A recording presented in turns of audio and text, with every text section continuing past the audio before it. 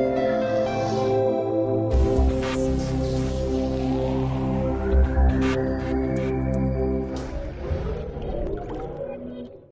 Ashwin Jain, and I'm the CEO of 4-Wheel Travels, and we are here with L&T to basically screen the candidates to be brand ambassadors in the executive category.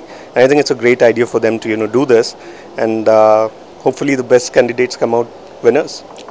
Today, I guess a total of 1100 or 1200 candidates are being screened. We would screen a small part of that, but yeah, that's out of probably some 10-12,000 candidates who had actually applied.